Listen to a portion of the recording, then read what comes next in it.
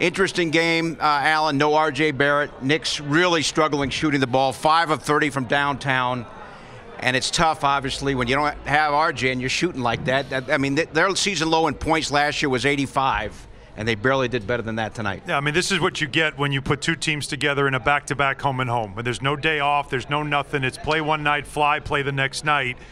And you're going to get this. And the Cavs don't have their full lineup still, but they added Caris LeVert tonight that they didn't have last night, and he was a big difference maker because Donovan Mitchell made plays late when it mattered, but Caris LeVert also made big plays, including a bunch of threes as well. So three-point shooting, a major issue for the Knicks tonight. 5 of 30 from downtown, and above the break, they were 2 of 18. Above the break, obviously, the corners is one thing, but above the break is where you get the bulk of your threes, and they couldn't make those either. So for the Knicks, there were open shots that weren't going down. You can't talk about defense in this game. They held an opponent under 100 points for a third straight game. This is about an offense that is struggling, and also one of the star players, okay, you mentioned R.J. Barrett not here. Julius Randle continues to struggle offensively, and tonight it was his toughest night of the season. Randle 3 of 15 from the floor, only 6 points. We mentioned off the top there, Donovan Mitchell had 23 points in the first half, goes 0 for his first 10 in the second half, doesn't score a single point until 2:35 left, but then he hits the 3. As we showed you, he hit the 2, and down the stretch, those were the key plays of the game. Yeah, they are, but the key plays were getting the Knicks back in this thing as they were down by as many as 7. Emmanuel quickly had a strong second half. One guy that did have some offense going, that runner, down 5. So here we go. Can the Knicks close it? Jalen Brunson, the turnaround. Now it's 3. They hit a free throw to make it 2, and this is the 3 you're talking about. One of the first big shots, and that's what big-time players do, and that's what Donovan Mitchell is.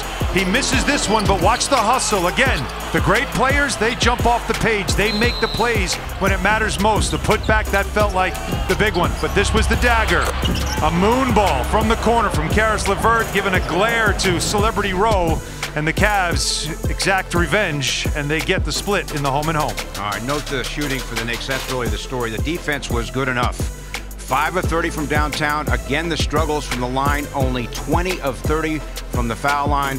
And as we discussed, only 35% shooting overall. All right, Wally Szczerbiak tonight helped call the game on the MSG Radio Network. Wally now on the court. Your impressions, Wally, of tonight's ball game?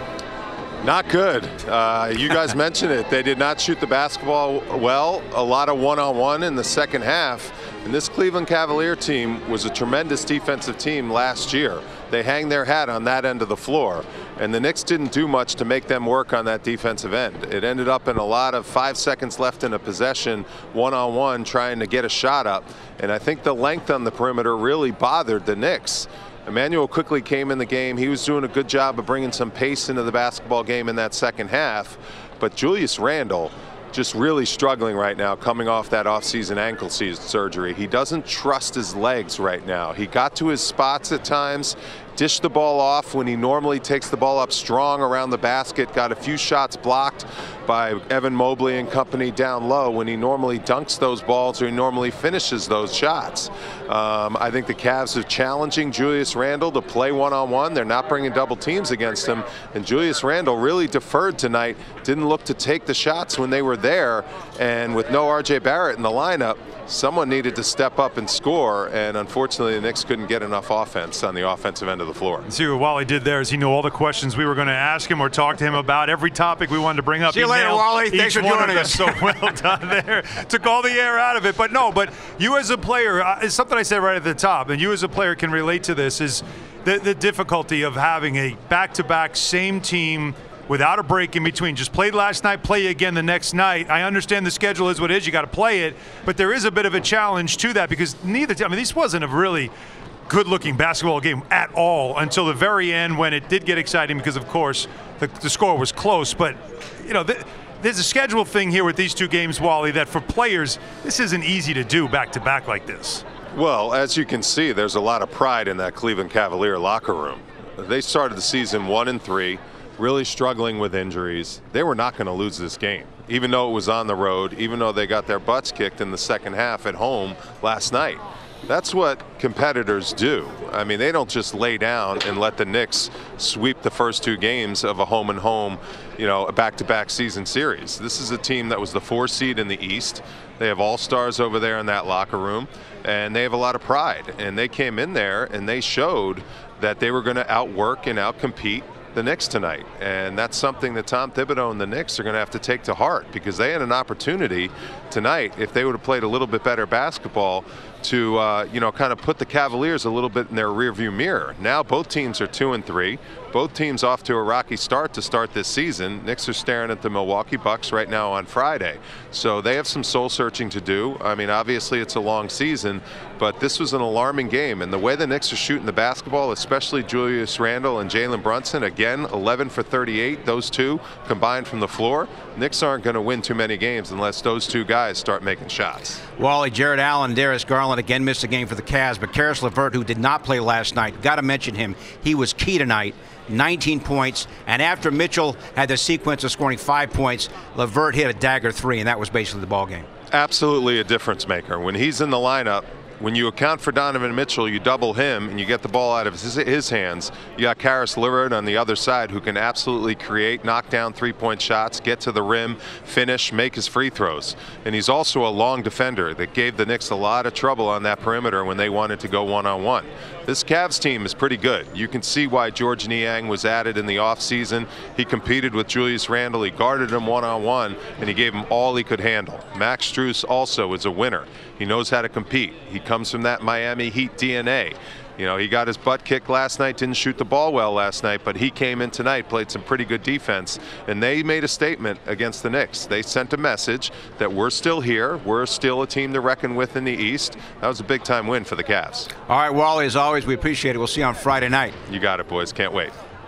All right, Donovan Mitchell, really the other night, last night, 20 points first half, 6 points second half. Tonight, 23 points first half, doesn't score until 2 minutes left in the game. That's just an amazing scenario when you compare what he's done the last 2 games here in the first half compared to what he's done in the second 2 quarters. And again, I always go back to, it's what star players do, is when it matters most, that's when they make the buckets.